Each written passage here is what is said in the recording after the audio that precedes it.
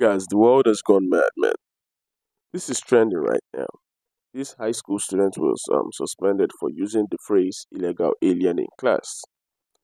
The student is just 16 years of age and was suspended for 3 days from his school after using the term illegal alien during the class room discussion about, words and meanings, according to the report.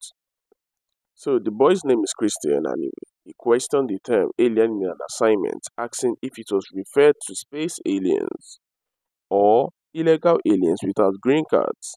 As reported, his comment reportedly offended another student, which led to involvement of school authorities. Well, in his defense, he said he didn't make the statement towards anyone. He was just, asking a question in class. But the principal actually took it up and you know suspended him for 3 days, and it added it to his record. So the world has gone mad, guys. It's crazy now, completely crazy. But what do you guys think? Let me know in the comments.